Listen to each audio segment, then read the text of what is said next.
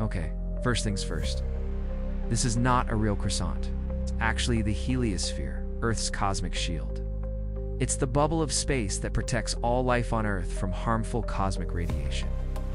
For decades, scientists thought it looked like a comet, but it turns out that's not true. It's more like a deflated croissant. And the reason for that is these little, charged particles called pickup ions. They come from the sun, and they form a sort of wall around the solar system. But it's not just a wall. It's a wall with a very specific shape that controls how cosmic radiation enters our solar system. And that shape is determined by the amount of pickup ions in the solar wind. Now, the more of these particles there are, the more protected we are from cosmic radiation.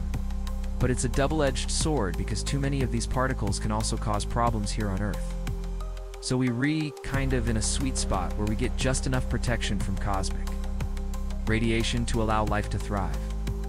We're not sure how life would evolve differently if the heliosphere had a different shape. But one thing's for sure, the universe is stranger than you know.